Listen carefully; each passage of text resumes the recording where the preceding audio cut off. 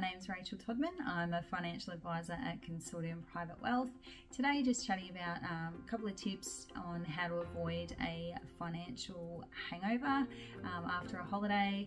Not sure about how to avoid the other one. You're going to have to work that out for yourself. For me personally, set up a budget. So this stems from, after all our expenses and things like that, an amount that we can set aside each week that goes into a separate account, referred to as a holiday account. Very original, I know. So this, also dictates our budget on a holiday as well. So if we want to spend a bit more, we might have to just wait a little bit longer to get the balance up there, but it enables us to pay for the holiday up front and then also have funds available while we're away. Just means that when we get back, we're not looking at credit card debt, we're not looking at our everyday account balance being drained. We're actually looking forward to saving and planning the next holiday, no matter what that looks like. Another thing to look at is holidays don't have to be expensive. Having them within your means, you can still have a lot of fun.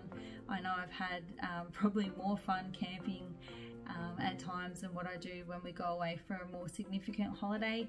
So yeah, just within our means and making the most of each opportunity as it comes along. When it comes to booking accommodation, if we do go away, I tend to gravitate towards an apartment.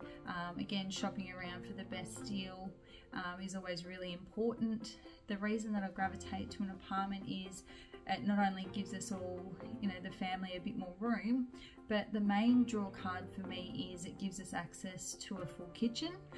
So that means we can do a bit of a grocery shop while we're away, and I'm more than happy to cook some meals. They don't have to be extravagant, they can be quite basic, but cooking meals, save some cash, and then that gives us the ability as a family to do some awesome experiences that we may not get to do otherwise. So a little bit of sacrifice, is quite a simple thing to do to find that balance between getting to do the things that you want to do as well. Booking flights, again, shopping around for the best deal. I tend to book flights that are earlier in the morning because they are cheaper. Means an early rise, but I'm okay with that. It means we get to save some money, and then also it means we get to the destination earlier, so I get more time at where we're going. So these are just a few little things that you can do. Just keep it simple, stick within your means, make the most of what you've got, and find that balance between necessary spending or ways that you can reduce spending so that you can have a more enjoyable holiday. You can remember it as a fun time, not look at it as a financial hangover when you get back.